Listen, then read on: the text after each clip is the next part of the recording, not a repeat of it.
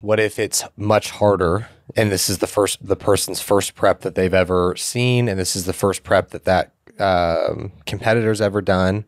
What if it's just way harder and than what they expected? And what do you do then?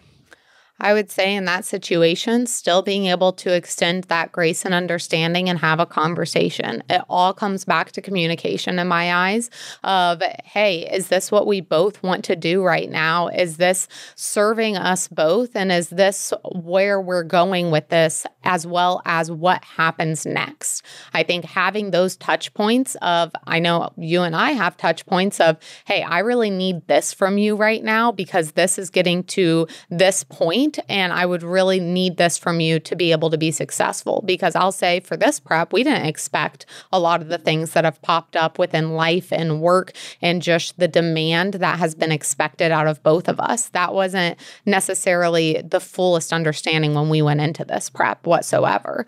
And so that's something that we've had to navigate. So how would you say that we've gone through that? Well, before we get into us, I think that one thing that I will express with the individual is like, this is harder than I would have imagined it to be, which is probably going to happen, honestly. If they've never been around competing in general, it's probably going to be harder to sit on the sidelines and be the cheerleader and those different factors. So I would have that conversation and focus on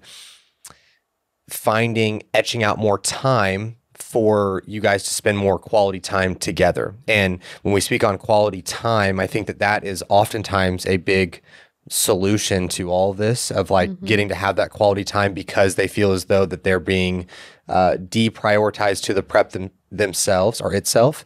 And so I think that that's an important piece of etching out time in your schedule, and you can make it work. I know that your schedule is already crazy, but the reality is that you can find an extra hour. You can find an extra 30 minutes at the bare minimum throughout your day to make your significant other feel special and spend time with them as a whole, because you can be more efficient with your time always. So that's the one piece that I will say there.